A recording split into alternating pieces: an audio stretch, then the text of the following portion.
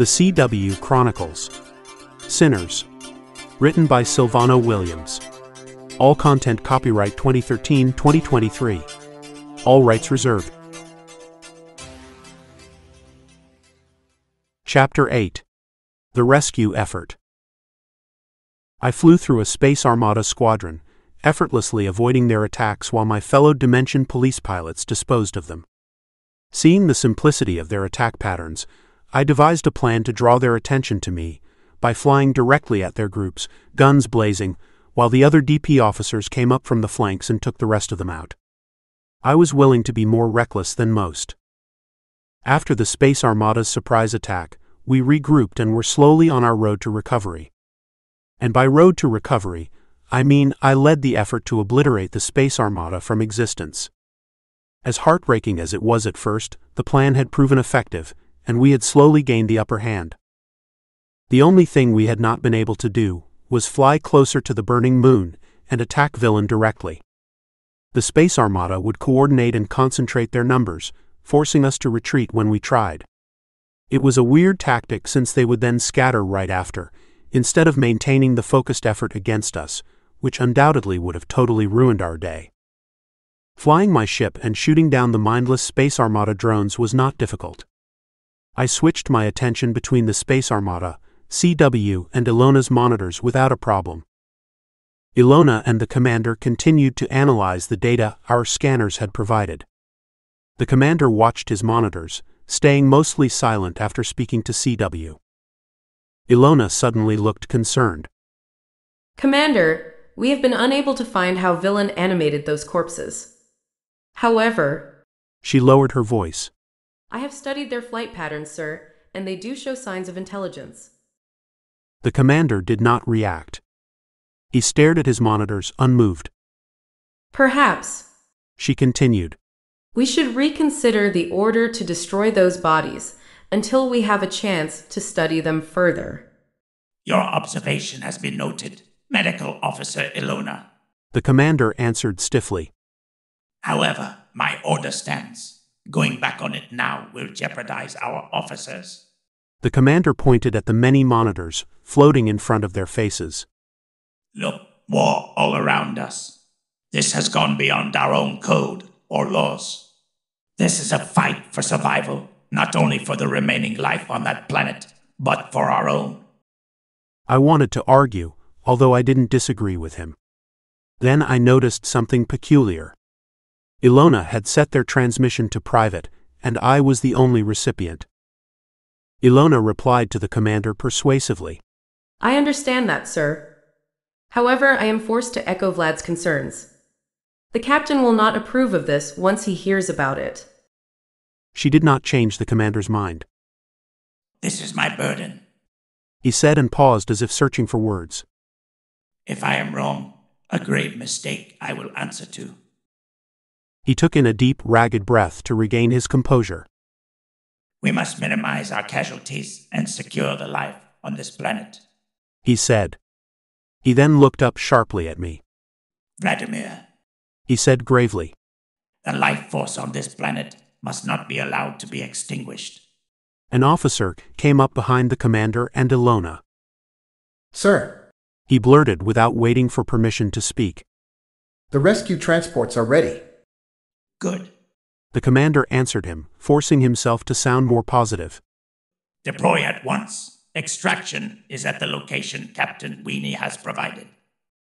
On the commander's approval, 4 cargo transports detached from the sides of the giant command center.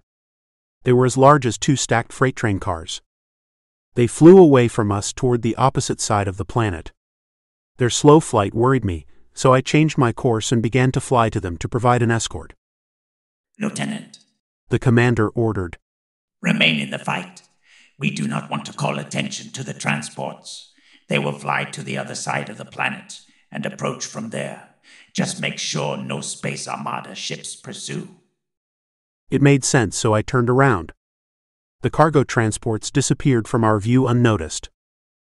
CW landed back on the mainland after playing hopscotch from island to island. The wind was much stronger. He was barely able to see beyond a few feet away, even with his perfect eyesight. The rain was heavy, the air saturated with dirt, the raindrops turning to mud in midair. Lightning struck the ground from the low clouds above. Yellow and violet hues of light, followed by thunder, illuminated the orange land around him. He focused his eyesight on the chaos and locating more froggies. Hundreds of froggies had convened where the reversed magnetic pulse had struck.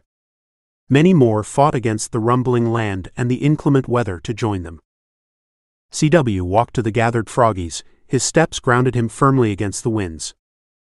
Much like Villain, he was powerful, but unlike Villain, he did not feel he had to use his power to achieve his goals. His sense of hope made him feel assured that he could find success without having to abuse his abilities. He felt having this much power was a test, and he was not worthy of it.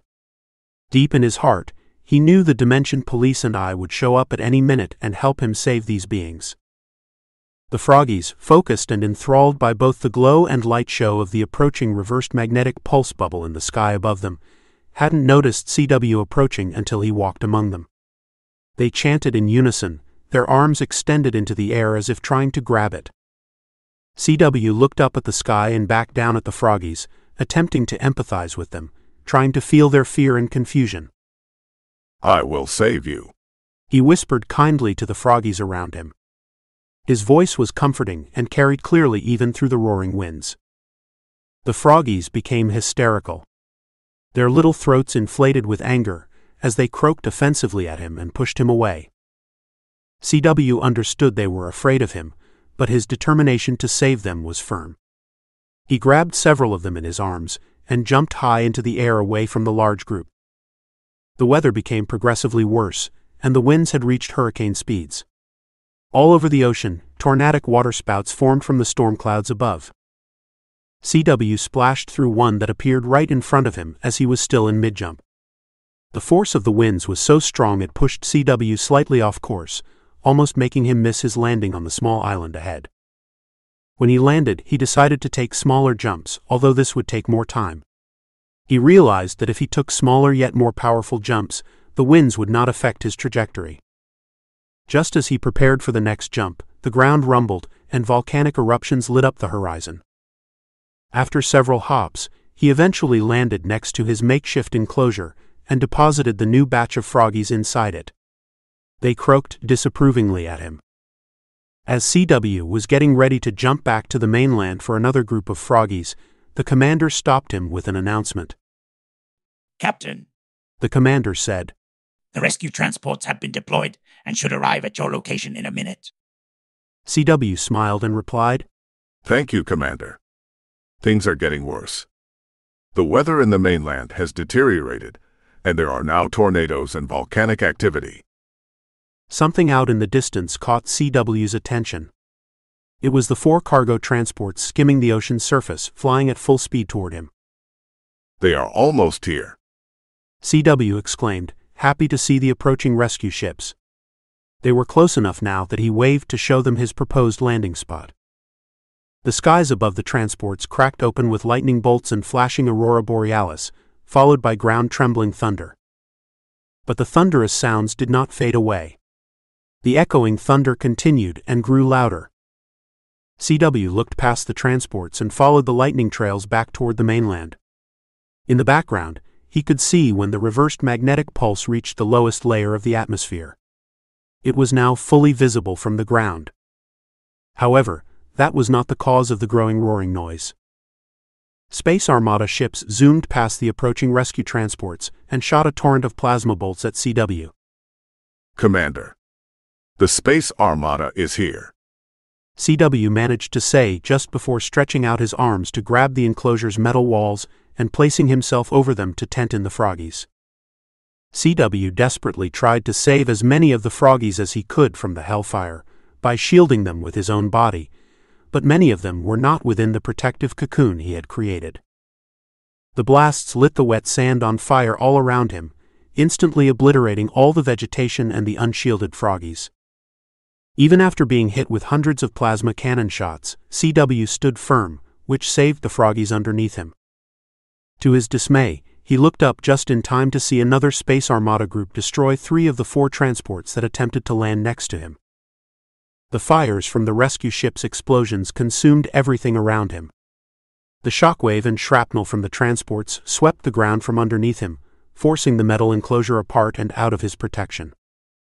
Commander. He heaved in horror. Commander. But it was in vain. The commander could not answer, because the communicator had melted to slag inside CW's ear.